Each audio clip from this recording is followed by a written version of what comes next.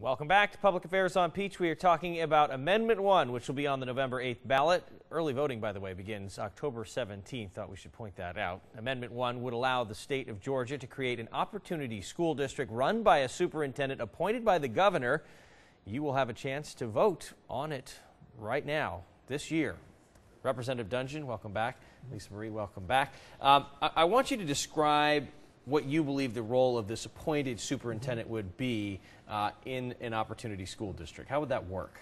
Well, the school district superintendent's #1 goal is to identify which schools to put into the program, and they have to be failing 3 years in a row at least. But if the system is already working on a recovery plan, or it's not really the worst of the worst, the intention is not just to mass take over all these schools, just the ones that we think we can make the biggest difference in, that again the local system is not having a current plan. And then he will form a local advisory board to help govern the school, and probably either keep the principal or select a new principal, and then try to get that local board to actually take ownership and make things work. The goal is not for the superintendent to run things like a top-down bureaucracy from Atlanta. We've seen the ads been running, as we mentioned in the last segment. What do you think, is there one specific problem you have that with this amendment that outweighs the others, that just kind of is an overarching issue for your organization? I think the idea of the loss of local control bothers us the most. The idea that an appointed superintendent of the governor, whoever he or she is, would have the right to take over our schools, and we do believe our voice is diminished. There's not anything in the enabling legislation, not one desk, not one pencil, not one computer, not one piece of curriculum that's proposed to improve the student performance. And I think that the ballot language is incredibly deceptive, and I don't understand why it would even be allowed to be proposed to people if it's not what the enabling legislation represents. How would the governor select a superintendent? How does that process work? He's going to try to find somebody who's got experience in school reform and education, and find somebody who's got the charisma and the leadership ability to be able to recruit people to the team, because it takes good people in order to be able to do this kind of work. So I just think to try to find, probably do a national search to try to find somebody really good at this.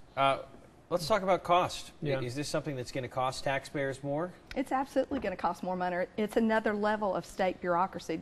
It's got to be funded somehow. They've pulled $8 million out of the education budget just to fund the Governor's Office of Student Achievement. The money's going to come from somewhere, and it's going to be on the backs of our children. No, the amount of money we're talking about here is going to be very small. And in fact, if we're talking about improving the lives of our children, that's very important. Lisa Marie has said that she's afraid her solutions are all more money for different programs. I think with a lot less money and more accountability and driving decisions down local, you can get better results with less money.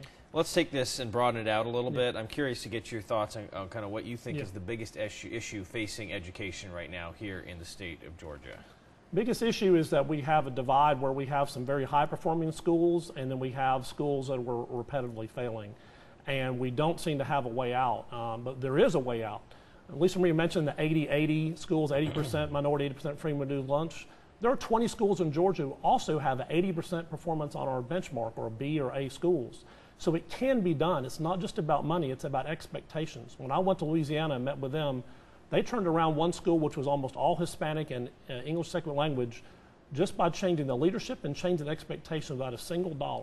It can be done, and it's not all about money. It's about expectations, it's about accountability, and we need to drive more of that down into our schools. Lisa Marie, what do you think? I think if the state had a proven measure for this, there wouldn't be 3 state-run charter schools on the governor's takeover list right now. I think that they have shown that they actually don't have a model. It's not written into the legislation, and I think the biggest concern that we have is what happens to the children if this idea doesn't work. We can't put the genie back in the bottle. Amending the Constitution is a very serious task.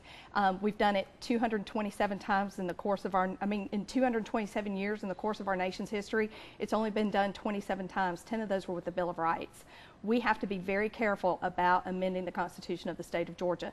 We already have laws on the books that allow us to take over failing schools. If the state would fund it, focus on reducing classroom sizes and improving the community and the things that are happening systemically in those communities, then we could achieve student performance. That will have to be the last word. I have to leave it there because we're out of time in this segment. Thank you guys both so much for joining us. You can weigh in yourself on the ballot issue November the 8th or on early voting starting on October 17th. Again, that is ballot Amendment 1.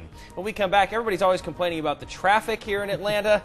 When we return on Public Affairs on Peach, we take a look at one of 2 transportation measures on the November ballot.